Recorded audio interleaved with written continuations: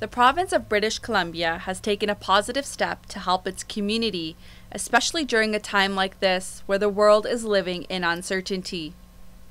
The government of BC, the City of Prince Rupert, and North Coast Transition Society have partnered together to purchase a building to provide a place to live for people who are or at risk of homelessness.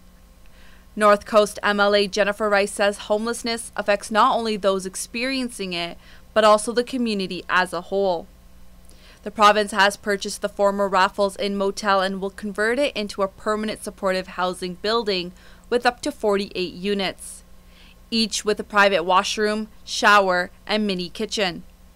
The building will also include a commercial kitchen, dining and lounge area, storage and amenity space, laundry, and a medical examination room.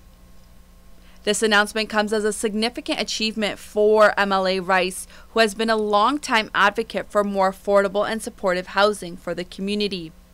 The building is expected to begin construction as of fall 2020. The shelter portion of the building is expected to open as early as 2021, with the supportive homes being ready by fall of next year. North Coast Transition Society will operate the supportive housing building and will provide residents with 24/7 on-site staff and support services, including meal programs, life and employment skill training, health and wellness support, and opportunity for volunteer work. From CFTK-TV News, in Prince Rupert, I'm Divya Gill.